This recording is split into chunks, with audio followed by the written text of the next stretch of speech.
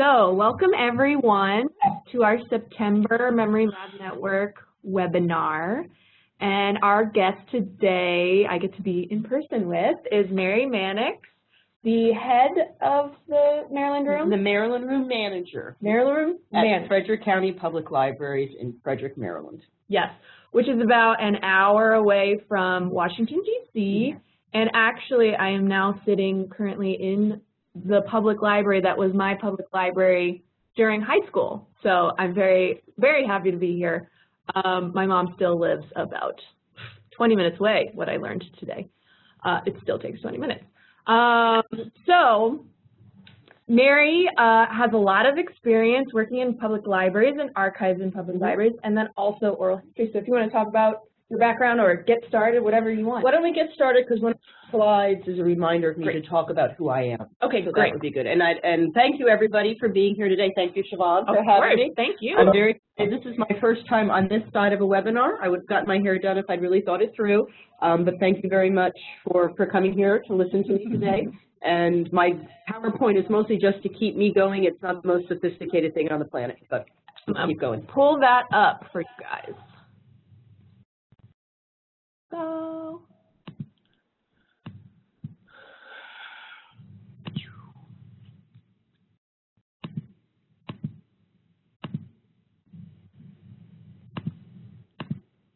there you go. Okay, so we are off and running. So hopefully I understood what Siobhan really wanted from me today, but what you'll be getting is, as you can see there, oral history, a practical introduction. So it's just a really kind of basic overview of the very basics of doing oral history, of not necessarily establishing an oral history project, but to interface with people who are doing oral history, and also potentially, to train those folks of yours who may be doing oral history for you. So who am I, you may be wondering? Why am I the lucky one on the side of it today? Or I'd also like to think of it as sort of like, what is my oral history about oral history? So here's kind of my resume in a synopsis. I'm a practicing archivist. I went to library school to become an archivist. Because I work in a public library and a local history collection, most of my patrons are genealogists. So while I identify as an archivist, my day-to-day life is mostly as a genealogy librarian. And because I work in a public library, because I'm an archivist, and because I do also have 2 history degrees, I'm also a working public historian. I am not a folklorist. I'm not an academically trained oral historian. Over my archival career, I have taken a number of workshops relating to oral history. I curate oral histories. I just actually got a very sizable oral history collection from Frederick Community College, which is our local community college here. I have seen lots of oral histories throughout my career. And again, I have been trained, but I haven't gone to grad school for oral history. I haven't taken an academic course on oral history. So the way I view it is oral history is very much, as many aspects of genealogy and public history and local history, it can be a very grassroots effort, and that's pretty much where I'm coming from. I have seen some really bad, heard some really bad oral histories during my day, and I have seen some wonderful oral histories that have been done. I've seen some oral histories that have come to collections completely undocumented, and some that are essentially almost useless to anyone in the future. But again, I've seen some wonderful things happen. Frederick County Public Library, as you guys may know, does have a memory lab. It's located out of our Urbana branch, which is about a half hour to the south of us here. And I am not actually directly a part of the memory lab, but I'm affiliated with it. And one of my affiliations with it is that there is an oral history arm to the memory lab, and I'm the one who gets to train the volunteers for the oral history for the memory lab. I also am one of the interviewers for it as well. I've done 3 interviews so far. I also have been very intimately involved in doing the oral history project at my alma mater, which actually is Hood College right here in town. I say I'm the lead interviewer. I'm the only interviewer for that. I've been kind of thrown into it that way. Also, we had the ALA Latino American grant, I guess about 3 years ago now, which also involved doing oral history. So I will admit that I spent most of my career, again, while I took oral history workshops, I went to sessions at conference about oral history. I spent a lot of time scoffing at oral history because, again, I had collections where I had these tapes that were really, had very little content on them. But then I was thrown into the world of actually having to train people in doing oral history and also having to actually do it myself. And I was a very quick convert. I now spread the gospel of oral history. I love being an interviewer, and I really see the importance. And it's kind of like, well, before I was, again, very much a scoffer. Now the light has shined on it, and I view it from a much, much different way. I also am very spoiled is that I never had to learn to work a camera. I do have a colleague here who has a degree in video kinds of things, and he's always my cameraman. So this is going to be very much from the side of the person who's spoiled, who doesn't have to learn how to work any equipment, but who actually just does the interviews. Okay, so what is oral history, you may be asking? Oral history is actually pretty straightforward. It is recording the oral memories or the oral story of someone, either done audio with just straight audio, with video. That's really what oral history is. It's sitting somebody down and recording their story. Okay, who does oral history? Lots and lots of people do oral history. Really, throughout the 20th century, oral history, as probably many of you know, has been kind of a growing methodological phenomena. You know, even going back to the WPA project where the former slaves were, the enslaved people were interviewed. Also, genealogists do a lot of oral history. One of the beginning parts of genealogy methodology is actually to sit down and interview your family. So most genealogists do some form of oral history as well. And oral history, with the growth of social and cultural history throughout the 20th century, has become even more an intricate part of doing local history or public history. Why would someone do oral history? One of the major reasons to do oral history is to capture those stories, that those memories, those events that are not documented in any other form. Again, if we go back to the slave project of the WPA project, you know, the stories of these people that had never, ever been documented before. In my own local community here, we have an African-American group, Arch, who's done some phenomenal work lately, and they have what they call their living treasures, who are people 90 in their hundreds. And they have recently done oral histories for those individuals. Again, people whose stories may not be told completely. You know, most of us, while we live in a time where we're very heavily documented, I mean, I'm sure all of us could right now reach to our purses or wallets and pull out 5 different forms of identification. Just because we're heavily documented doesn't mean that the story of our lives, the way we experienced it, is being presented in the same way. It's 2 different things, how we appear in documents and then how we would narrate our own story, keeping in mind that everyone's story is a little different and everybody has a story. So by collecting oral histories for local history, public history, if you're doing an oral history of a Senate, you know, you're getting those stories that aren't going to be documented any other way, but also providing another form of documentation that would support the regular written documentation, that would support the records that are being created. What is the end product? That's where it gets tricky. You know, you do have the idea of oral history just for the sake of doing oral history, but to more effectively do oral history, it's usually useful to have something at the end that you want to do. You know, it's not enough to just go out into your community and find a lot of old people and interview them. It's the idea of we want to find out what the experience might have been. For example, in Frederick County, if you lived in downtown Frederick and you're an African American during the time period that you couldn't walk through the local park. Right now, again, with my alma mater, Hood College, the focus of oral history, Hood was a women's college until very recently. Men were able to attend there starting in the 60s, but it became fully integrated, male and female men living on campus about 15 years ago. So the focus of our oral history for Hood at this point in time is to collect those stories of that time when men started to live on campus.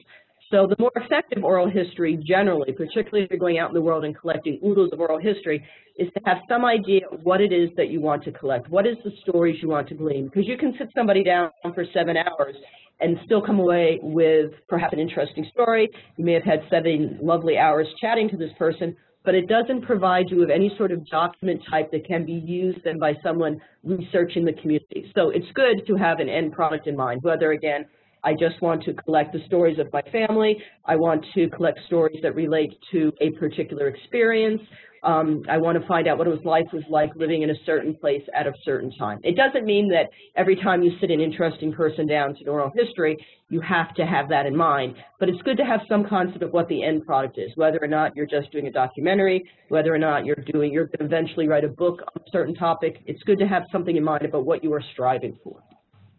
Okay, the real basics, okay. Let's make believe you already have people in mind, that you already have some idea of people that you may want to interview or the types of people you may want to interview. So let's say, okay, on Friday at 10 o'clock, Mr. Smith is coming into, and we're going to interview Mr. Smith, okay? You need to have a plan. You need to have some idea of what you want to talk to Mr. Smith about. It's usually not enough, again, just to say, he's an interesting guy, he's 95, he can tell us all sorts of things. You want to have some idea of what you want to talk to Mr. Smith about. What is the point of talking to him on that one day? Do you want to know about his life growing up as a tenant farmer? Do you want to know what his life was like when he was in World War II? Do you want to know what was like when he was a single dad living downtown? What is it that you really want to glean from that one particular interview? Which isn't to say that every time you sit somebody down, you have to have a huge concept of what you want to bring forth from them. But the best thing to do, the most effective interviews are going to come when you have some idea of what it is that you want to ask them and then what your final goal may be. That's why often in a lot of local history collections you'll have, as I was alluding to before, and the reason I was not a believer for many years, is you will have a collection of 25 tapes where these interesting people were interviewed, but the interviews give you absolutely no information that is useful to any researcher in the future. It's just as if, you know, again, while we all have stories to tell, not all of our diaries necessarily be useful for 10 years from now. Not everything that we produce in our lives, to use archival terms, would be records of enduring value. Not every letter we write home is of interest. There may be letters that are of it. Not every email we sent and not every text we send will be worth saving till the end of time, or even for 50 years or 5 years. But there may be those letters, those emails that are, and that's the same thing talking to people. If you just think about, you know, all the delightful conversations you have with whoever it is you have dinner with at night, or when you talk to grandma, some of these conversations have a lot of informational content. A lot of them may even have sort of a vague artifactual content. But not every conversation we have does. And not every time you sit down with someone to do an oral history, no matter how interesting they are, no matter how wonderful life experiences they are, if you just sit down for an hour and chat, you may not come up with something that's going to be of use to anybody in the future. So have a plan, go in with some idea of what it is you want to talk to them about on that day at that hour. And also do some research. You know, spend some time before they arrive. So you've known Mr. Smith for 7 years since you've worked at your job. You see him every day at the circulation desk. You invite him to come on down. You have lovely talks. But before he gets there, do a little bit of research. Find out something about him. You know, even if you sit down and ask him background questions or give him a survey, you know, where were you born? What is your birth date? Who are your parents? All that real basic information. And it doesn't mean that you're not going to then ask him those same questions when you're interviewing him, but you want to go in with some idea of, did he serve in World War I? Did he serve in World War II? Maybe you always have known he's a World War II veteran, but you find out in the interview that he spent the whole time as a file clerk in Bethesda, Maryland. That's going to be a much different interview than if he was at Guadalcanal. So again, to have some idea, not that you need to know every detail before you go in, but you need to know some basics, do some research. If you have access to a local newspaper, you know, go into there and take a look at his names, see when he appears. Come up, again, with basic background questions. This is particularly useful if you know that your oral history project, if you're doing a project, but if the oral histories you were doing during that time period have a certain, you know, end value. You know, again, you want to document this experience, this thing that happened. Maybe in your background questions, either that you talk to him in person, call him on the phone, give him a survey to fill out before he comes in to see you. You know, ask, oh, where did you go to school? So if you're looking at the history of segregated Frederick County, you know, where did you grow up? Where did you go to school? Where did you work? Those sorts of things that then can kind of guide what you're going to be doing in the interview. So most of what I'm saying is know something about this person before you sit down with them. Have some idea, or you may just spend an hour not gleaning anything at all, or at the end of the hour, you're then ready to get going, but now everyone's tired. So go in with some idea of what you want to talk to them about, and also go with some idea of who they are and why they are there. It's also the kind of basic, you know, whenever you have a conversation with somebody, you know, if you have a better idea of who they are, it will make a more useful conversation. So I'm just going to quickly talk about the equipment, which, you know, I spend my time not having anything to do with. But if you are the person handling the equipment, you know your equipment, know how it works. It may seem pretty straightforward, but it's important. And make sure that your camera, whether you're using, you know, a fancy video camera, whether or not you're using your phone, whether you just found an old tape recorder in the back room and you've got 75 big tapes and you're going to use those, just have some idea how it works. When you bring Mr. Smith in for that wonderful hour, that's not the time to figure out how do you turn it on. Or make sure that you do have power plugs near you. Make sure that your batteries are charged. Make sure all that is set before they come into the room. It's sort of, I kind of compare it very similar to, you know, I'm old. And when I first started actually working, when I did some secretarial work, we had a lot of computer classes. And the computer troubleshooting class, you know, the first things we always learned is, you know, is your computer plugged in? So before you call your IT department, is your computer plugged in? Is your power on, okay? Does your camera work? Do you know where the on and off is? Do you have a plug nearby if you run out of batteries? My volunteer, John, who's actually watching the desk today while we're back here, he was at National Archives on Wednesday taking some photos of Civil War pension records. And he brought 2 extra batteries with him, and the batteries didn't work, you know. So make sure you're all lined up. You know, things will happen. You know, all hell can break loose at different times, but go in as well prepared as you can be to know your equipment, even if you're not the one running the equipment. Siobhan can probably address this much better than I did, but my guy always tells me, if you can afford an external mic, get yourself an external mic, okay? That's all I have to say on that, because that's all I know. You should have one. Okay, okay, for the interview itself, okay? Like I said, prepare, be prepared, have some idea who this person is, and then come in with a list of questions, you know?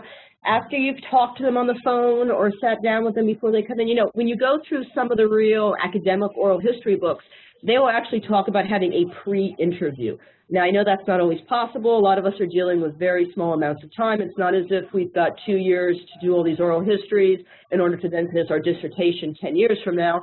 If we have this quick oral history project, if we're interviewing people who are not necessarily young, we may have to get them when we can. But after you do the research, do the basic research, come in with a list of questions, okay? Now, also do not underestimate, you may have 35 questions and you only get through 5 or 10 of them. You know, that is perfectly fine. Probably better to write more questions than less questions. But the big thing is to not be tied to your questions. You're going to go in with questions. You're going to start very basic. But then if it veers off into some other way, if the interview goes what you consider to be a better way, if you're getting wonderful information, don't think you have to keep coming back to the questions themselves, but you need to start with the questions. And although I have not put this on my little PowerPoint cheat sheet, when you start an interview, it's usually best to actually, when you sit down with them, is say who you are, say what the date is, say where you are, say who they are, and then ask them to introduce themselves. I like to think of this as like the title page of a book. You know, for those of us who work in libraries, particularly those who work in public libraries or local history collections, you know, we get a lot of books, and we use books in a very broad sense that don't have title pages. But there's a reason that publishers put title pages in books. So think of the first 3 minutes, the first 2 minutes as being your title page. You know, I am Mary Mannix, and I'm here today on September 28th, 2018, and I am in the Maryland Conference Room of the Seaver Arts Public Library, and the time is now 2:55, and I'm here with Bob Jones. Bob, could you tell me your full name? And then at that point, ask him or her real basic questions. You know, ask for their full name, even if you've just said it. So Bob, tell me who you are. It may seem silly, but ask them for their full name, ask them for who their parents were. Again, it puts them into place and time. It's creating that title page. And then ask them, you know, so Bob, if you don't mind telling me, just when were you born and where were you born? It's that real basic information. Again, it's the title page. It's then for someone who maybe in the future looking at the interview, they may suddenly realize, that's the wrong Bob Jones. That's not the Bob Jones I want. But to put it in place and time, you know, to create your title page, okay? So you've spent, you know, a week interviewing, well, not interviewing, you spent a week researching Bob. Then you've come in, you have your list of questions. you know to start with your questions, but don't be tied to your questions, okay? When you create your questions, when you write them, try not to ask yes or no questions.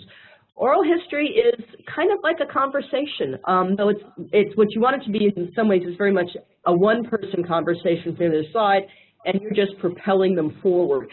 So if you just ask yes or no questions, it's going to be a very boring interview. So try not to do that. Occasionally you may need to kind of as filler questions or bridge questions to get to the next question, but try not to ask yes or no questions.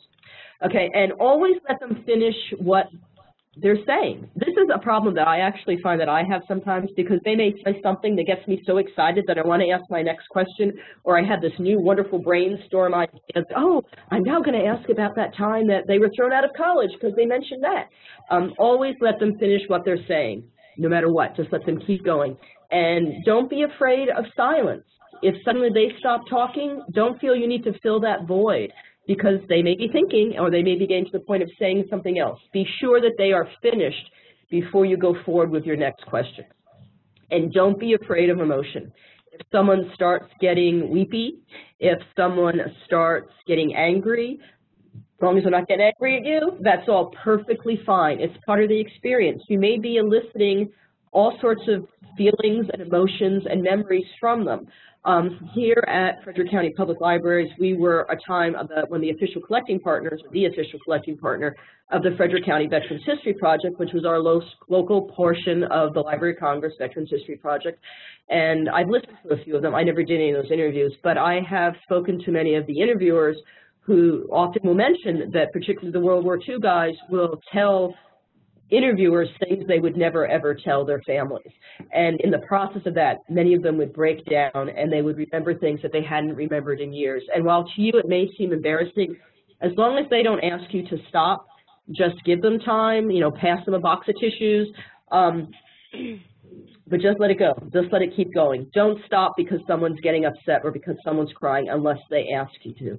And actually, if someone asks you to stop the camera, do everything you can to kind of convince them not to stop the camera. But obviously, you don't want to embarrass your people. If they want you to stop, stop. But don't let any of that stop you. I mean, if someone's silent, don't let that bother you. If they get emotional, don't let that bother you. It's all part of the process. Excuse me, and it's what you're trying to, I mean, you're not trying to make people cry, but you're trying to get legitimate stories from people. And often getting those legitimate stories involve having them remember things that they've never remembered before. And sometimes, as I was saying, talking to a stranger can be much, much different than talking to a family member.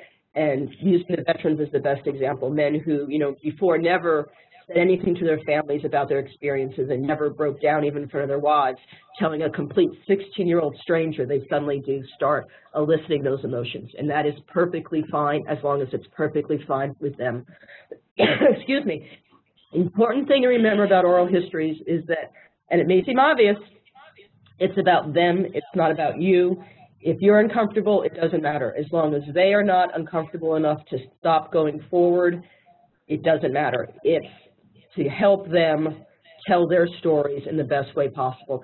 And that's also part of what we're doing. You know, we're trying to capture these memories. We're trying to capture these stories, in theory, to preserve them for as long as possible, to be part of our community memory, whether the community memory is the community of the college, the town, the club, whoever's collecting these stories.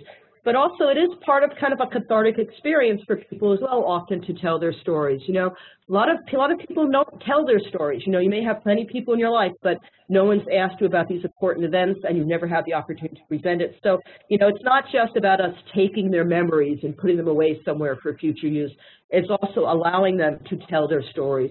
Whether or not that is a cathartic experience for them, it's good if it is, if it's good for them. Okay.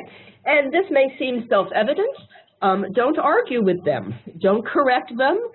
You know, if they give a date about something, don't, unless they say, well, was it really 1968? Do you know? Don't jump in and say, no, it was 1968. This can be particularly important when family members are doing oral histories. Excuse me. And actually, my recommendation would be, if at all possible, to not interview a family member. You know, with doing oral history is slightly differently, but if you have, like if you have a grandfather who had served in World War II, you know, if you're the only person who can interview him, that's one thing. But it's often better to not know the person you're interviewing really intimately. Now, there will be exceptions. Again, the African American group here in town who did a lot of oral histories, these are people over several generations who know each other very well. And that was a slightly different, there's always those exceptions that prove the rule. But from the get-go, it's often better to have someone interview somebody who they're not directly related to, and also to someone that they may not be really emotionally close to. And also you may find that you do, let's say Grandpa is a great interview. You interview him, he's such a great interview, you're also recommending for the local high school kid to interview him who's doing a project on World War II. You may get completely different information if someone else is interviewing them. I mean, it's accurate in very many ways, it just happens. Now, that said, a lot of genealogists, you know, as I mentioned, part of genealogy methodology is to interview your family. So that, again, is slightly different. But if you are interviewing your family, if you are interviewing somebody you know, don't correct them. Again, don't ever correct the person unless they're asking you for confirmation for a date. And don't be afraid of appearing stupid or uninformed. You know, I mentioned that for our memory lab, I train the volunteers. And for the memory lab at Urbana Public Library, most of those volunteers, particularly most of those oral history volunteers, are teenagers. And until she went to another system recently, the two women who set up our memory lab, one of which was the teen librarian. So she was pulling from a lot of her patron base, a lot of the kids in her and whatever, like the teen club, whatever it is called down there. And that's also one of the largest ones in our system. So they were doing a lot of the interviews besides helping with the scanning and so on and so forth in the memory lab. So they were the ones that I was training. We also had a few adults, and some of them have been continuing on as well. But I was particularly telling the teens this because teens are young, they're teens. And, you know, if they're interviewing somebody about Vietnam, you know, they may not know, I mean, it may sound silly, they may not know who Nixon is, you know.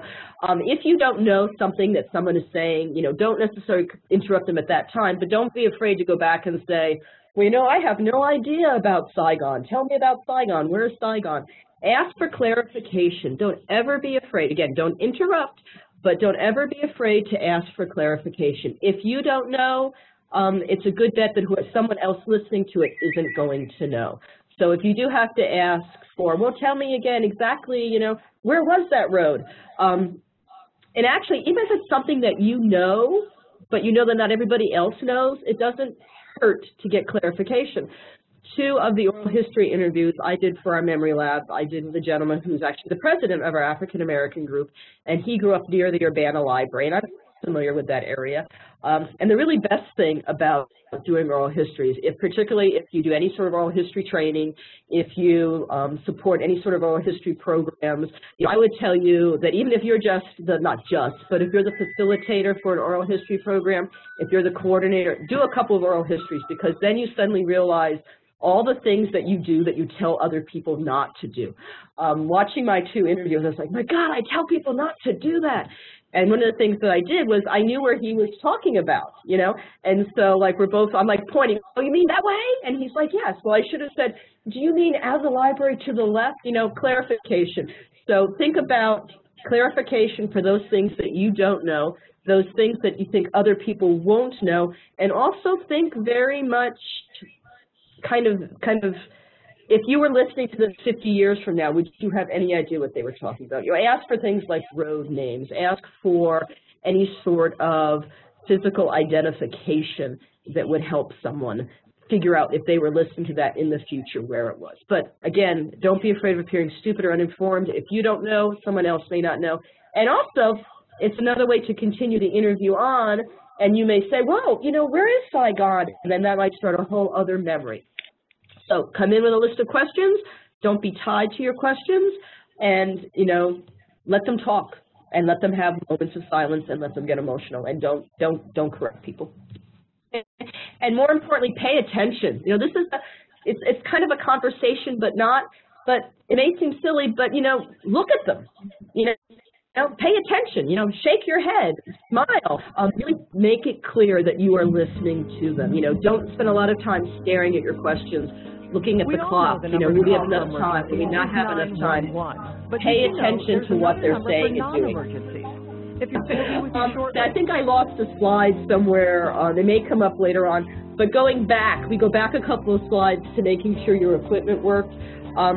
There's also some kind of real kind of basics that may appear silly things. So when you're setting up your oral history environment, you know, it doesn't hurt to make sure you have a box of tissues. It doesn't hurt to make sure you have a bottle of water, both for yourself or your interviewee. And enhance other transportation. Okay, pay attention. So besides making sure you know how your equipment works, or whoever's with you know how your equipment works, you know, have tissues, have water, and actually have a notepad and a writing utensil, because while they're talking, while you'll be paying close attention, you know, there may be things you want to write down to remember to ask them later, like, where is Saigon? What do you mean by Urbana Pike? Just to go back to tell us them, and again, it's part of actually paying attention, it's just writing these notes so you don't have to interrupt as you're going along.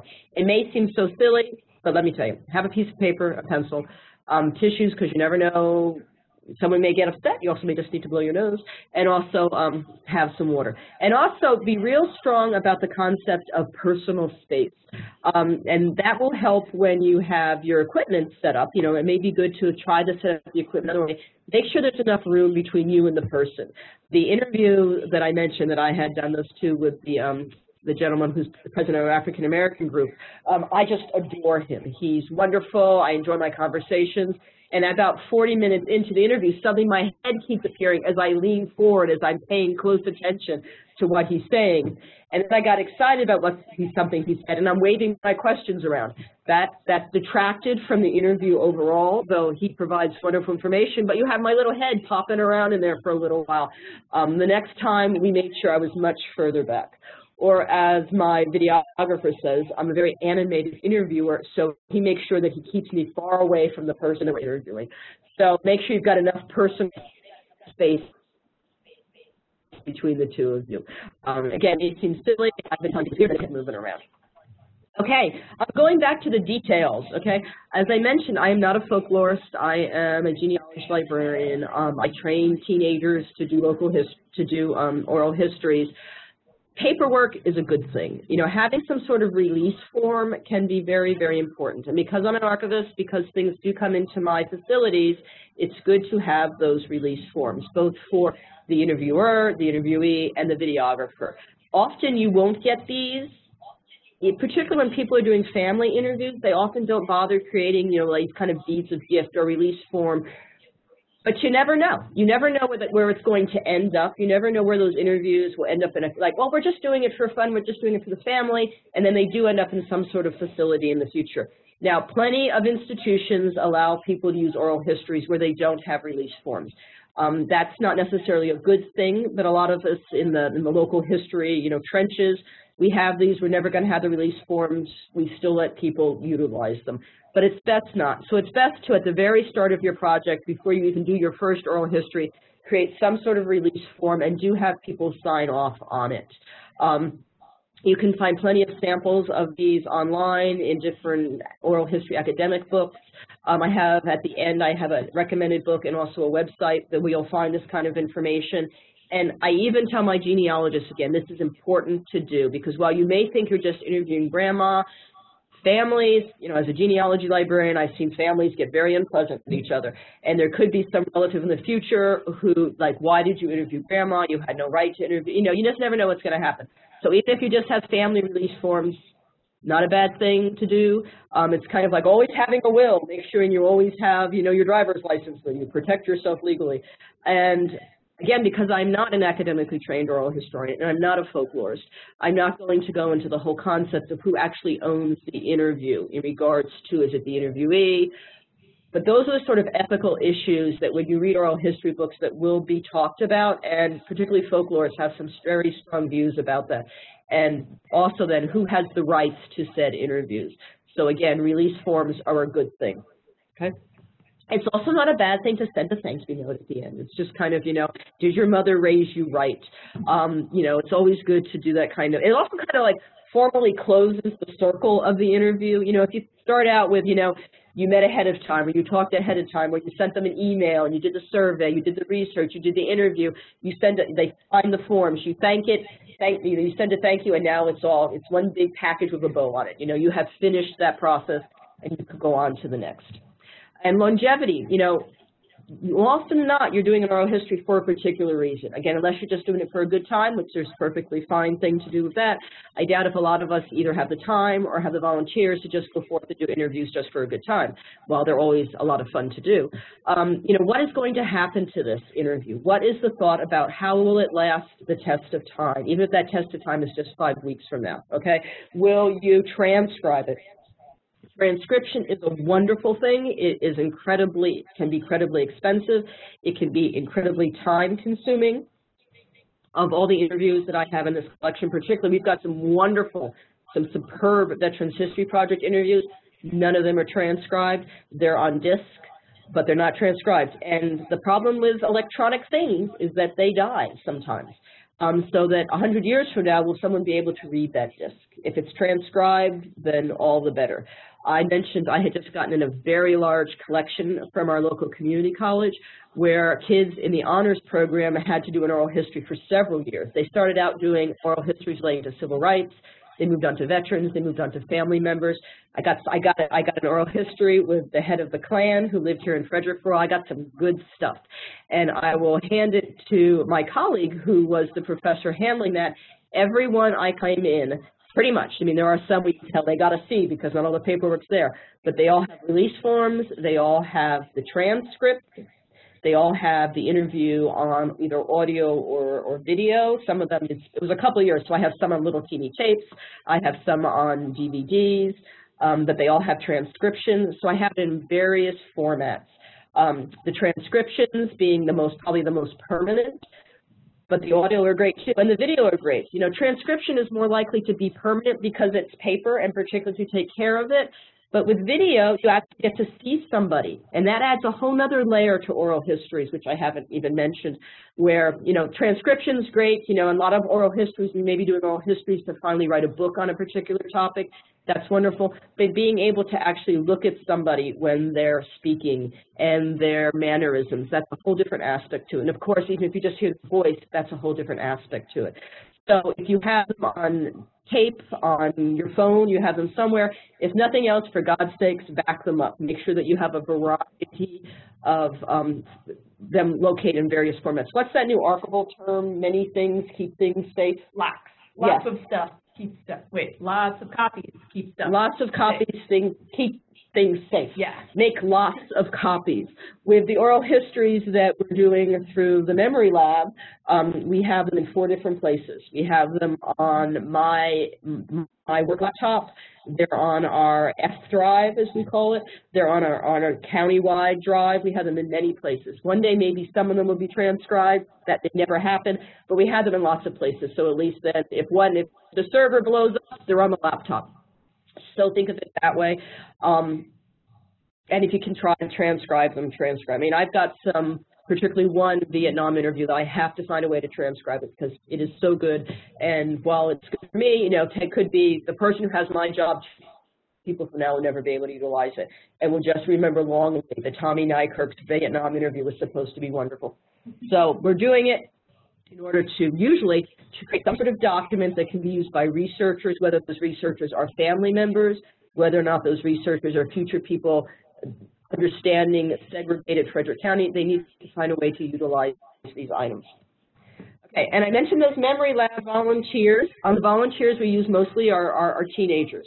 And the way it worked is at the beginning of Memory Lab, when it first got up and running, we had kind of a large volunteer training where I spoke to them. Pretty much everything I've said to you, I also said to the teenagers. Then also we had a local historian here, Chris Haw, who is our local documentary guy. He's done 4 different documentaries on Frederick County topics. Chris also came in and provided training to them. So we kind of did it 2 ways. You know, the way coming from Chris, who is a public historian, you know, his degree was in communications, so he had a minor in history, but has been the guy here in Frederick doing documentaries for most of his adult life. And so he came through it for that angle, and I came through it from my angle, again, of being the jaded archivist who has now seen the light and thinks that oral history is a wonderful thing to do and you must spread the gospel. And then after that one experience, and almost everyone in that room, I think there were 15 people in the room, and most of them were teenagers, a few adults. And then now whenever any new teen volunteers come in, I essentially go down to Urbana, and I sit down with them for about a half hour and tell them everything that I've told you. Also pressing upon them the importance of their task, not to make them feel like they're carrying the weight of the world on them, but, you know, this is important. Doing an oral history can be an important thing. Collecting these memories from someone are important. Giving them the opportunity to tell their story is important. Collecting it from our view in order for it to be a document type that can be used in the future is important. You know, this is important stuff. And every teenager that I have interfaced with is at least, you know, making believe to me that they get the importance behind that. But they really do seem to understand and realize that, you know, they are doing God's work when they're doing oral histories for us. This is a book that I would highly recommend by Don Ritchie, who was the historian for the Senate for many years and really a leader in oral history. I think it's the 3rd edition is the most recent one. This would be like more very textbooky, but it's worth having, even if you don't sit down. And, you know, I'm not saying it's great bathtub read, though it might be, but you may just want to have a copy. If you have anything to do with oral histories, you should have a copy of this in your institutional collection, and you should just go to it regularly. It's just a really, really good thing. And then I also find very handy the information that Library of Congress has up through the Veterans History Project. I particularly like that they do have sample release forms. So they have a sample veterans release form, a sample interviewers release form. They also have the biographical data form, all those sorts of things that, you know, you use to collect that information ahead of time.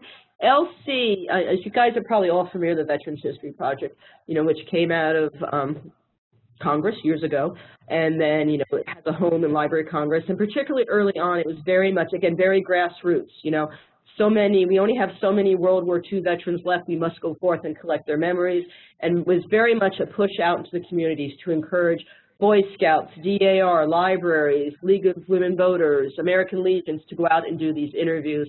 And then some of them, if you wanted to send them back to LC or find local repositories.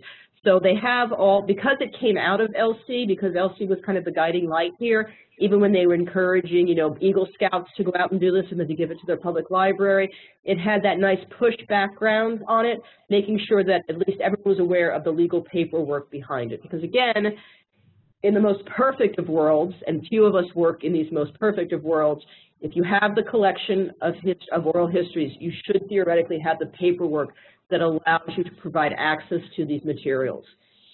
It doesn't always happen, as I said, probably ad nauseum, but it's good to have them, and they provide wonderful examples of them, which you can just download, you can steal, you can copy, you can, you know, make for your own sorted purposes, but lots of really good things. And particularly if you're working with volunteers, or working particularly with teenagers, or really anyone, the idea of, you know, it's one thing for me to say, go out there and interview them before you interview them, or give them a phone call. But if you have the data sheet, you know, use the LC data sheet, change it, you know, particularly for your needs, you'll collect the information that you need. You'll ask their full names, or ask who their parents are. Not that you're not going to ask that at the beginning of the interview anyhow, but it's a way to keep track of what you're collecting.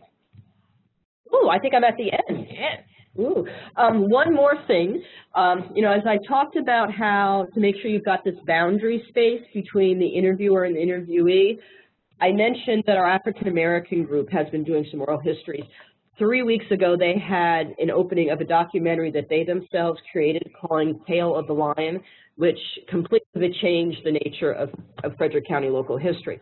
But in that, some documentaries, you know, there's like, think of the Ken Burns model.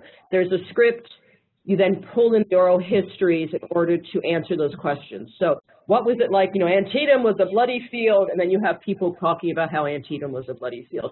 What ARCH did, the African American group did, is they took their 77 minutes of documentary and they went from person to person, and they'd have, I don't know exactly, let's make it, they had 7 minutes from one person talking about their life, and then 7 minutes from another person talking about their life. So it was really more kind of, instead of going with the script, it was this person and this person and this person, and it very much had the boundary where you just saw that person. Then we got to an interview with one of the older living treasures, and she was telling her story, and then they pulled out, and she was there with her interviewer, and he was holding her hand. And it was an incredibly touching moment. Now, it was not an artificial moment. It wasn't just like, you know, make sure that you look as if you really care about what they're talking about. but it was amazingly effective. So what I'm saying here is, again, not to go forth and create false emotional experiences, but, you know, if you are really talking to somebody and they are really responding to you, and if it is someone you know, or even if it isn't someone you know, and they start really telling this emotional story, don't be afraid to have your own responses as well. You know, it's all about them. You are just the facilitator.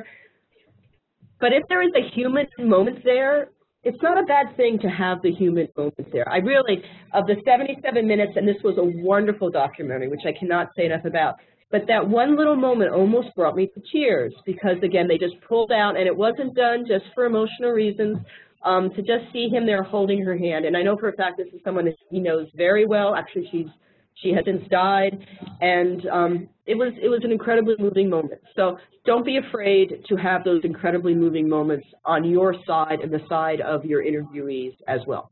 So that's all I got for today. Awesome. Thank you so much. I really appreciate it. My pleasure. So actually, I have some questions, and sorry, no, I'm like, there we go. I have some questions that I think you guys might have, but I want to check the chat box and see if we have any questions in there. Nope, we're good for now. But so yes. The thing, just to set up for you guys, the thing that's really interesting about the Urbana or the Frederick County Public Library Memory Lab model that's different from the DC Memory Lab model is that they have an oral history recording suitcase, you know, part of the lab. And it's in one of those, you know, Pelican cases that you can take the equipment around. I have a list of what is in their memory lab, all of their, and it's all mobile, so they can fit it into, like, I think one SUV. Right. And take it around because Frederick County is very large for Maryland. Yes, we're large. Again, small for Texas, but right, exactly. The largest physical county in Maryland. Yeah. But so I'll send this along to you guys what they have in their memory lab, just so that you can see and, you know, compare and contrast. But I know that you all have asked questions about oral history and maybe adding that to your memory lab. While it's not the basic of the DC model, I really want to help set you guys up for potentially either getting another grant or convincing your administration to add this to your memory lab if you're interested. So I'll send you that, but I know that it is a pretty easy, like good quality equipment, like Mary mentioned, have an external mic. That is very, very important. And there's a lot of, like, kind of technical things that I'm sure that are out there, and we can provide a lot more resources, I'm sure, about, you know, making sure that there's not, like, a call-in, someone calling, weird noise calling in, or like a very loud refrigerator going, or, and actually something else I missed. Another one of my slides that disappeared, I had 1.5 missing slides, is also kind of like we were saying with those other people who called in, you know, go into the room where you're going to be doing this, and can you hear the street? Do you hear the typewriters? Not even have typewriters, but do you hear the sounds next? Is it next to the story time room? That may be a bad thing. And then what does it look like visually? If we had the camera focusing another way, for the gentleman that I interviewed, I've done 2 interviews with him. I'm going to do a 3rd interview in 2 weeks. We did it in this room on the other side of this table, and it's right behind our shades. And on the shades is still the little tag of, like, not to strangle yourself with the shade. And every time I look at that interview, you know, I have this wonderful, interesting, handsome man that tells wonderful stories that I enjoy spending time with, and all I can see in the back is, why in God's name haven't I taken the label off the shade? And then also in the front, because we had this large map that we are going to actually, in the 3rd interview, we're having him kind of walk through this map as Urbana was when he was growing up. And we have a microfilm box, because the map's been rolled, and we had the map rolled out on this table, and he was at the other end, and we had the microfilm box on the end keeping the map flat. He never got the map. So all I can see is the tag and the box. So see what it is that you see. You know, that's not what everyone's going to be looking at, but it's whenever I looked into it, that's all I can see. I was like, can we cut that out somehow? It's like, so in the other interview, I had my head popping around the last 5 minutes. In this one, all I could look at is the tag. So do look at the environment. Like, we probably wouldn't do it in here with the Hollinger boxes staring at us. Right. You know, those things that take away from the experience. Yes, exactly. But then also there are windows on the other side of this room, so you don't want to backlight anyone because then you won't be able to see their face, and that's a really great part of having videos, to be able to see their facial expressions and cues and things like that. For this, they have a Canon HD camcorder with a memory card, and some bags to carry that, and then a tripod, a lavalier microphone, which is that external microphone that you can just clip on, and I think that's about it. Like it. I also have the same set in the Maryland room.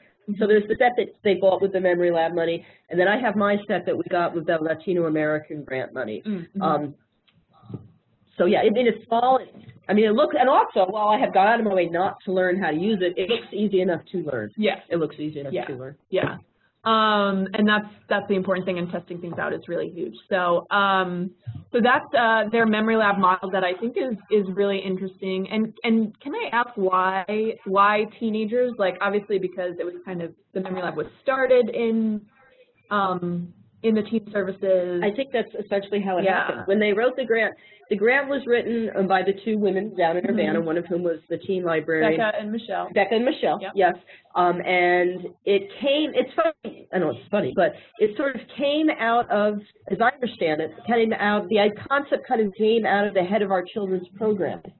So from there it went to Urbana to write this grant. So the fact is that it kind of came out of, as compared to coming out of adult programming, it came out of children's programming, and the fact that Michelle was there, and also that she has a large group of teens, and it was essentially a captive volunteer audience. It was a group of people who she thought she could get on board pretty quickly, a group of people who also, some of them wanted to do community service. So it was really just having a captive audience. And so that's the thing that I'm just so amazed at, that yes, I was that nerd in high school that I would totally, and nerd, I'm using nerd as a cool term. Cool nerd. Yeah, cool nerd. Nerds are cool now. But I was a nerd in high school that would do this and think it was great fun. But I wouldn't say there was a large group of us. So, well, yeah, I don't think she's got 65 of them. Okay. But there is an active contingent, and I meant to call Becca, because I'm a half hour, I'm a long way from Urbana. Right. I meant to call Becca to find out how many were still working on it and how many interviews were actually done. But it's more than I thought it was. And there are still volunteers still teen volunteers who are working on it. And I think too, leaving aside the nerd aspect of it, there's the other kind of nerd aspect of it where you do have, they're also a big part of learning to use the straight MemLab equipment. Yeah. They're the ones who help people normally. They're coming in to scan and so on and so forth. So you've kind of got that, IT nerd side, which is, of course, is anywhere near as cool as the history nerd side.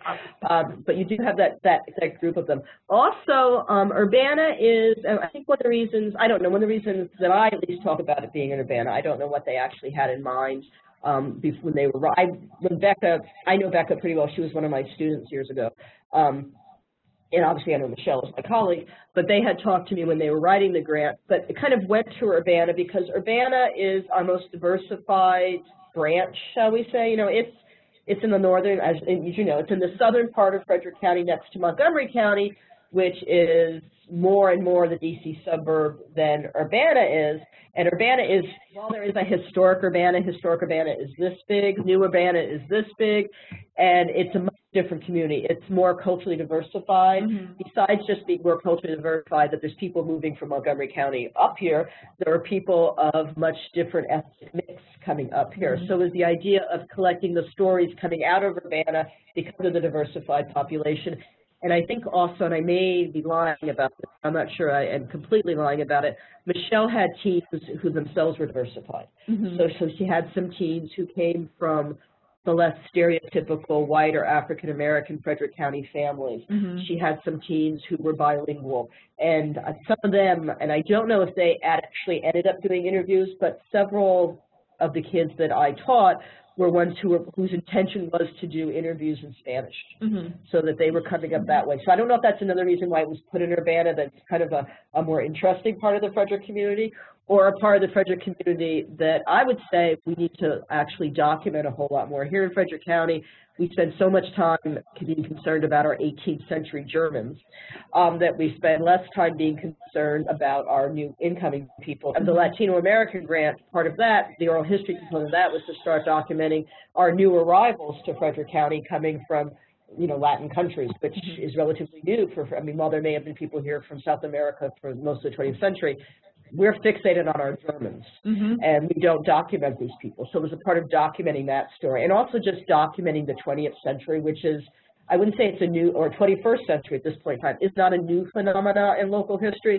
and it's something that most of the people I know who have jobs like me have been doing for, you know, years, but doing it more formally. And again, the only way we're going to be picking up some of these stories, at least at this point in time, is in the oral history. So I think that's another reason that she got some of those teams on board, the idea of documenting the communities in which they now live. Because I think, again, with some of the ones that I taught, they're very aware that they are, like, setting a new Frederick County.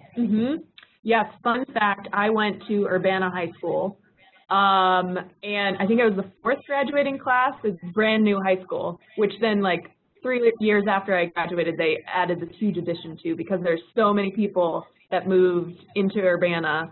And I was the editor-in-chief of my senior year yearbook, which, as we all know now, yearbooks are very important documents to keep. And the theme for our yearbook was urbanization, because Urbana was changing so much way back in 2003. And it's like yeah, I was gonna say, like, it's like a half hour away from where I used to live and went to high school, but this was my my library, because it was one down there. It was the only library. So yeah. So I came here a lot. Well, first I went to the interim location. Yes. And then this was the new fancy renovated one. So I feel like for a lot of you guys will want to be documenting your changing, you know, neighborhood and communities, but then also for Crook, I know you guys have, you know, said that you want to document language and other aspects that I think video oral histories would be perfect for that, and incorporating the nice scanner that we're putting out there for you guys to then, like, you know, have people bring in their stuff. Maybe you can get volunteers and scan their stuff, or at least look at their photos and things like that, and kind of incorporate that into the oral history. I don't know how often you guys do that. You know, should. We haven't really, what I know of the Veterans History Project interviews that we have, they have done a lot of that. Throughout almost all the Veterans History Project interviews that I've seen, which is only a small portion of the several hundred we have, you'll see them, like, you know, holding up their photographs or showing their medals or showing their uniforms. So that was very much integrated in that. That is something that I really need to, when I teach, need to make sure that they integrate in regards to the Urbana interviews. A little bit, I'm going to digress a little bit to the third interview I'm going to be doing with this gentleman who grew up in Urbana. Again, we have this map that was done by the developers of Urbana right when they were getting ready to develop it. Leaving aside that they're developers, particularly early on, and not anything against developers, but that they have had a certain more historical orientation than a lot of Frederick County developers. It doesn't mean that Urbana hasn't been pillaged, but it does. But, you know, they went in with a better heart, shall we say. So they do have this map that shows downtown Urbana, which is about a block long, and I'm talking a little block, not a Baltimore City block. And so I'm going to take this gentleman who grew up in Urbana in the 50s into the 60s. He was the only African-American family in that area. There are 2 black communities right on the other side of Urbana, but they were the only black family living in Urbana. And so it's kind of like that. And we're going to take this map, and which is the reason I'm thankful I have my videographer, because we're going to actually look at the map and look at David, look at the map. And make sure it's in focus. And make sure it's in focus. And we're going to go on the map, the block-long buildings of downtown Urbana, which was never a town. You know, it was really, they call it the villages of Urbana, but even saying it was a village is going some, you know, it's a little teeny place. But we're going to go from building to building, like, hey, what do you remember was here when you were growing up? What do you remember here when you were growing up? So it's not quite the same, but it will be that, you know, people will be able to see the map. what I would really love to do for my 4th interview with him, he's a wonderful interview, is to actually then take him to Urbana. But I haven't. Like a walkthrough. Yes. Yeah. Yes. Yeah. I'd really love to do that. Love to do that. He also has a lot of opinions about, not in a negative way, but like downtown Urbana now, like that you can't get through can't go to the bank drive-through because there's a Starbucks in the way, that kind of thing. Right. But it is part of the history of the community, and it's the only way you're going to glean that information. I mean, we could do title searches on all those properties, but to have someone say, oh, when I was a 14-year-old Black boy in Urbana, I cut the grass for all these people in the area. It's a much different experience. And then, again, they were the only African-American family. And also what's really fascinating to me, besides the change, I mean, again, he's a wonderful interview. He's a great age. And Urbana, so we see through him, we see segregated Frederick County. We also see the growth of Urbana. And also see the changing nature of childhood. I mean, this guy, when he was a little boy, walked miles all around there. And now we're in a time when kids don't even stand at the bus stop by themselves. But he would walk almost into Montgomery County and come up to Frederick. So it's just, I guess the point of this, besides how much I love interviewing this man, is that, you may go in going, okay, we're going to interview about this topic. But everything is multi-layered. As we all know, history's an onion. You do this great interview on integration, but also you end up finding out about what it was like to be a little boy in rural Frederick County, in an area where it's not rural anymore, and kids don't have that same level of freedom. You never know what you're going to get. Yeah, it's true. Do we have any other questions for Mary from our guests today, from our library partners, on oral histories, genealogy even? I'm open.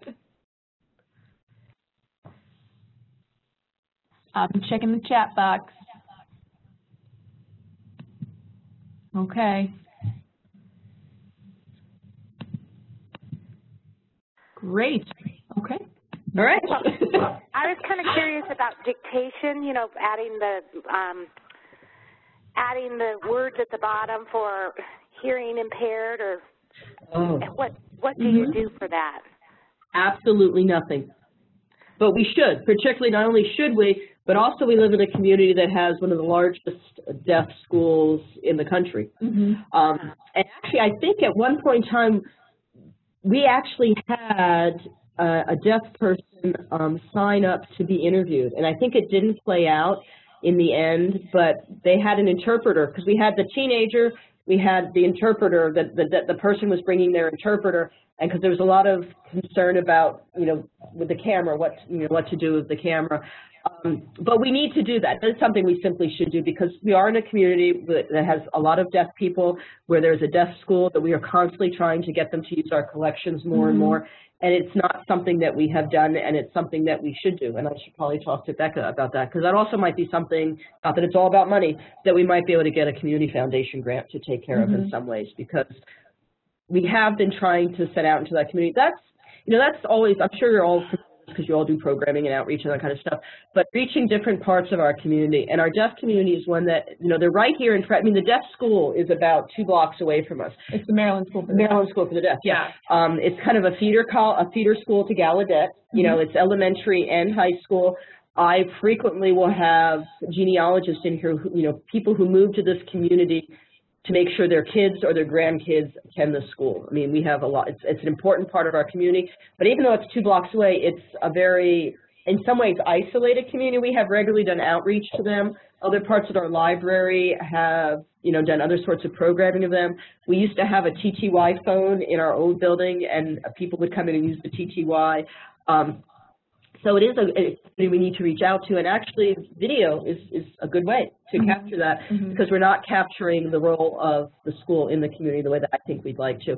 I did have a group of 4 boys from the high school who were in on Friday, and I was talking about primary sources and showing them old things and showing them microfilm. And then we have a really nice set of their yearbooks from school, because we also have the papers from one of their previous superintendents, and with that came a number of the yearbooks. And at the end, they always like to look at the yearbooks, because often they know the teachers or their parents are in there. And something that I found fascinating is they were pointing out different, like the old-time hearing aids from the 1970s.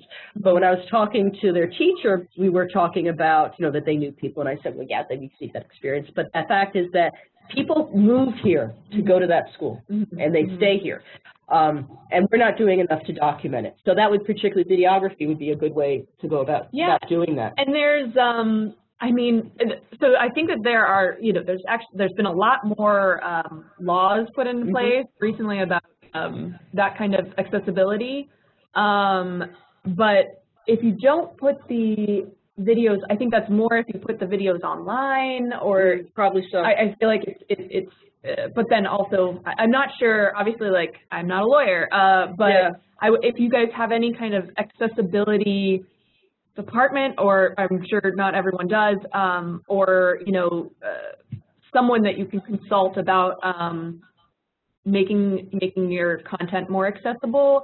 I know that also there are some free open source tools out there to add it. So if you had the transcription available, you could add it into the video pretty easily. I feel like YouTube kind of has an option for that too, but be careful about YouTube, because then you have to sign their agreement, and then they'll try and potentially sell it, et cetera, et cetera. So you know, there are some potential tools out there, and I think that if you transcribe it, that's a really, really great first step that I think is a tough enough hurdle in general. Let's see, I think Kurt said something. Oh, that's good. Kurt has used, or Suzanne has used rev.com. Okay, that's good to know. To create closed captions for oral history. They're now required for any videos going up on our library's YouTube. That's so rev.com, and there is in the chat box. Oh wait, that looks like it's private. I'm gonna just copy this again and send it out, and I'll send it in Slack too. Thank you so much. That's great. Yeah, that's really great to know. And also, even just, you know, I think about, like, when I was in museum school many years ago, and they would talk about, you know, having something wheelchair accessible. They go on. It's not only good for that; it's also good for, you know, pregnant people or someone who sprained their ankle. And in oral histories, even just someone's, you know, really thick accents, even if they're just from East Baltimore, you know, can help accessibility. So that's sort of, I'm ashamed that I've never given it any thought whatsoever, particularly living in a community with a large deaf population, but it can meet so many other needs. Anything that can, and even just, you know, sometimes, again, people's accents, even their local, it doesn't have to be there from, you know, Portugal, just their local accents. Sometimes people just mumble. Sometimes people, as they get older too, their diction is less clear, not to make gross generalizations, but anything like that can help everyone who's ever going to look at your item. So definitely. Thank you. I'm gonna take that back to Becca. We have a great group here. I know. They're wonderful. Any other questions or thoughts of what you guys do for oral histories? Describing them. Closed captioning also helps videos appear higher in search engines. I didn't know that. That's a good point. Yeah, because people can search for things and then find things is also good. And a bunch of the STC ones I keep alluding to, those are Frederick Community College. Frederick Community College are a bunch of, not the FCC. They are selected interviews will be going up on Digital Maryland in the near future. Okay. So that is particularly good. We're probably going to put the transcripts up, but for some that are particularly good, there could be some really great ones. And man, someday we'll have, you know, that whole like video or speech to text that'll actually be worthwhile, like automatic software doing that, but nobody's really developed that yet. I felt like I saw something. Also, one other thing that we're eventually going to be doing with many more of our oral histories, but we started doing it with our Veteran History Project interviews, is that actually my archival materials aren't in our online catalog. You know, and we're creating, you know, coming from the archival viewpoint, we're creating traditional finding aids that we'll eventually link in. But we started creating, not me, but my volunteer cataloger, creating catalog records for our manuscript collections, just like little baby collection level descriptions. But some of the really good Veterans History Project interviews, if you go into our catalog, there's a catalog, like I used Vietnam interview with Thomas Nykirk, which is superb. That is in our catalog. Just if you just search Vietnam, that will come up, and then you know the interview's not there, but it'll then direct you to, you know, our oral history collection. Gotcha. Yes. Also, I saw via chat that LA says avoid shooting in rooms with mirrors. Good thought. Yes. Because then you could catch yourself in the reflection. That would be bad. It's probably also really bad. Light reflection. Yeah, and the what's the Chinese Feng Shui, it's probably very bad Feng yes. Shui too. Yeah. You know? Yes, it's true. Or you could get artsy with it. Any other questions for Mary on oral histories or thoughts, other tips? Chat. Okay. So then I will just open it up. Do you guys have any questions about memory labbing right now? I know we're in a little bit of a holding pattern with purchasing. Just gonna try and keep my life together. Any thoughts? Questions? No? No. Great. Thank you. Go ahead. What was that? Oh, I just said it's very inspiring. I'm ready to go out and get more on history. Yay! That makes me so happy. Really, I like oral histories, yeah, but I love doing oral histories. After I did the first one, I was like, oh my God, this is wonderful. Why haven't I been doing this for years? It's so much fun. It just really is great. Do any of you guys have equipment or are you planning on getting equipment to record? Sorry, should be more specific. I know a lot. Yeah. StoryCorps equipment, like recording equipment. Yes, that's great. You could probably use some new video equipment. Our video equipment's pretty outdated, but. Okay. Erin says they just got oral history equipment. Oh, good. So they could participate in the Veterans History Project. Great. That's wonderful. But we're going to use it for other oral histories too. That's how I did with my Latino American stuff. Yeah, yeah. And that's, I think it would be really interesting if and everyone wants to share on Slack or something what you have bought. LA is getting audio oral history equipment through a separate grant. Wonderful. Because I think it would be, so I'll share what is in the Urbana Memory Lab oral history equipment, which is just a camera and a tripod. Yeah, and I don't think it's expensive, all things considered. I don't think it was all that expensive. Yeah, and you could go even further, and I'll share some additional resources too, more from, I guess, the technical end. You could go further and buy a whole kit and spend a lot of money. You can, but I think everyone probably wants them to be pretty mobile, is my guess. And then, like the StoryCorps things that I'm thinking of are like they're their own booths that people then come to your library and visit and record their own. But I know that everyone is probably taking wants to take it to people. So there's different equipment that I think that you would need for that, but also just keeping it simple is like. Also, it's not related to that necessarily, and probably you guys all know this, and particularly a lot of people are doing oral histories. We always give a copy of the oral history to the interviewee in the end as well. And also with the Veterans History Project things, we will pretty much give, because when they got interviewed, it wasn't through us, we were the repository for many years. Now they sent to LC, but we've been their repository. And they would give a copy, but now when any family member comes, if it's a family member, we will just make it, we don't fight, we don't ask for a copy, we just give them a copy of the interview. And if I can do a brief commercial interruption, for right now, if you look at the virtual reality experiences on the National Mall, there's a Time Looper is an app you can download, and there are a number, they're in other parts of the country, but the ones for the National Mall, the one for the Vietnam Wall and also the one for the World War II monument, the company that was working with the Park Service to create those, they first went to LC to get interviews. And LC, because LC is a big bureaucracy, and I mean that lovingly, they essentially said, okay, this is great, but it will take us X amount of time. But if you drive up to Frederick, you can probably see them a lot quicker. So, and these folks were down in Arlington or Alexandria, so they sent them up to us. So the interviews that are represented in World War II and the Vietnam War are Frederick County interviews. For the World War II, they actually show snippets from 3 different interviews. One of the gentlemen is still alive, and then from a woman who I think was a Rosie the Riveter kind of person, and then another gentleman who served in the war. You actually see their interviews. But then for the Vietnam Wall one, which is fabulous.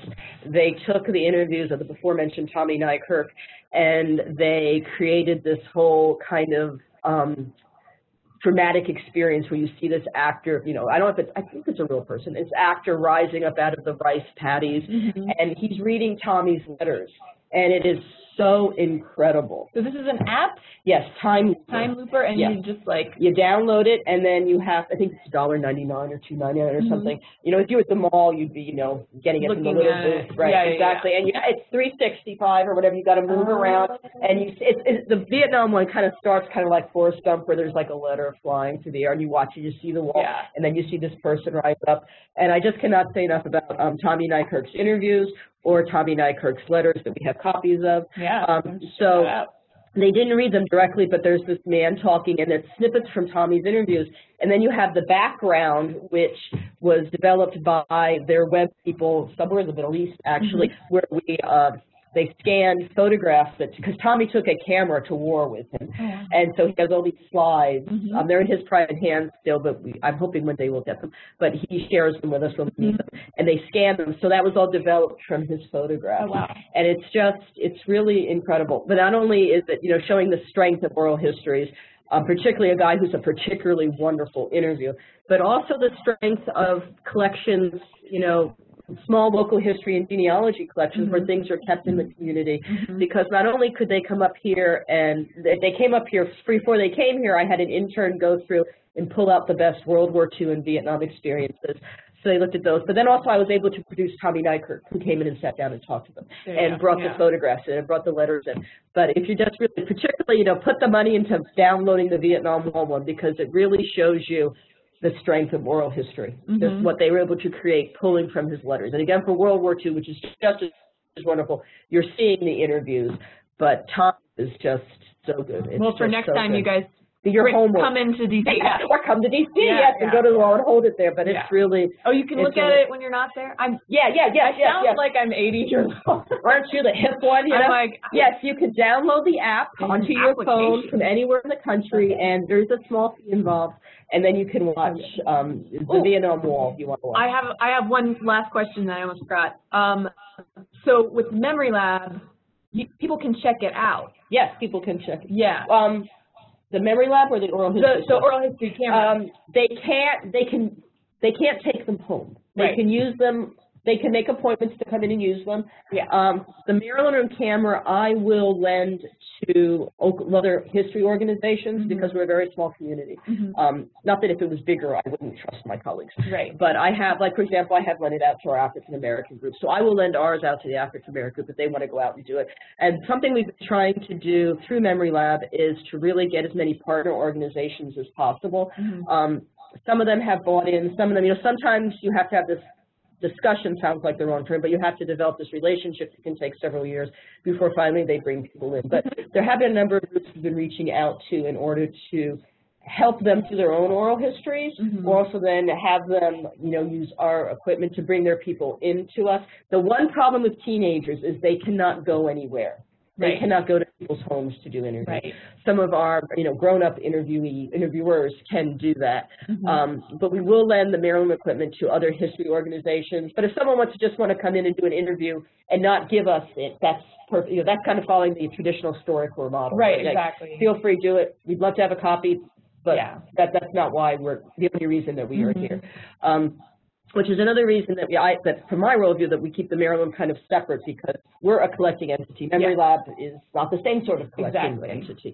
So we will let people do that. You can come in, grandma's in town, bring her on in, go into, you know, a conference room and interview her and go about your business. And then the recordings that get done by the MemLab oral history, just people just take them home with them, and but maybe, what if there was like a really good one? Would someone send that to you? Or? Well, yeah, we encourage people, if they want to use the equipment, that we would love a copy of the interview. You know, the ones that are done by our volunteers or done by me, you know, those they're done for the collection. But if people want to come in, you know, we encourage people, you know, we'd love to have a copy of it. You know, in the same way we do not encourage. And it'll go in the Maryland Room. And yeah, it becomes part of our collection. Gotcha. So that's an option. Yes, because it allows us to also collect. But the fact that it does have two arms, you know, the more traditional Maryland Room, I want everything in the world, arm and the other arm of we just want you to record your stories. Right, exactly. For whatever reason, you're exactly. And particularly as a public library, you know. Exactly. So great. Let me just check that one more time, make sure I didn't miss anything over there. Okay, great. Well, it's 3:28, so here we are. Thank you, Mary, so much. Oh, thank you really for having me. Yeah. Thank you. Yeah. It was wonderful.